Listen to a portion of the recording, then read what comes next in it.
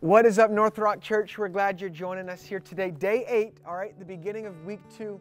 We hope that you're fasting from social media, so maybe you're watching online, or maybe it's week 3 and you've come back to watch. But either way, we're glad that you are here. I wanted to share something really quickly out of the book of Ephesians in chapter 6.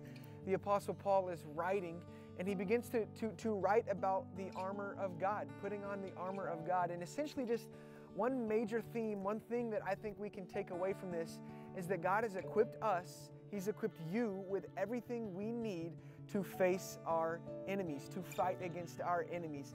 He says in verse 13, "Therefore put on every piece of God's armor so you will be able to resist the enemy in the time of evil. Then after the battle, you will still be standing firm." You will be standing firm. When you put on this body armor that God has given us, you will be standing firm after these fights with the enemy. In verse 14, "Stand your ground, putting on the belt of truth." Put on that belt of truth. We know what is truth right here in this scripture. We know what is truth. In a world where there's not a lot of truth, we know what is truth. He goes on to talk about the body armor of God's righteousness.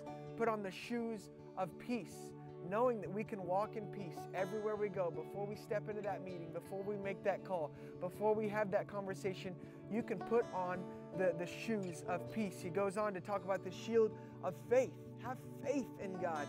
He talks about the helmet of salvation, the sword of the Spirit. All right, the sword of the Spirit. And the Apostle Paul writes, which is the Word of God. Right here, we've got the sword of the Spirit, the Word of God right here. This is how we can fight our battles, face our giants, and conquer our enemy, defeat our enemy. You have everything that you need. All right, God has equipped you.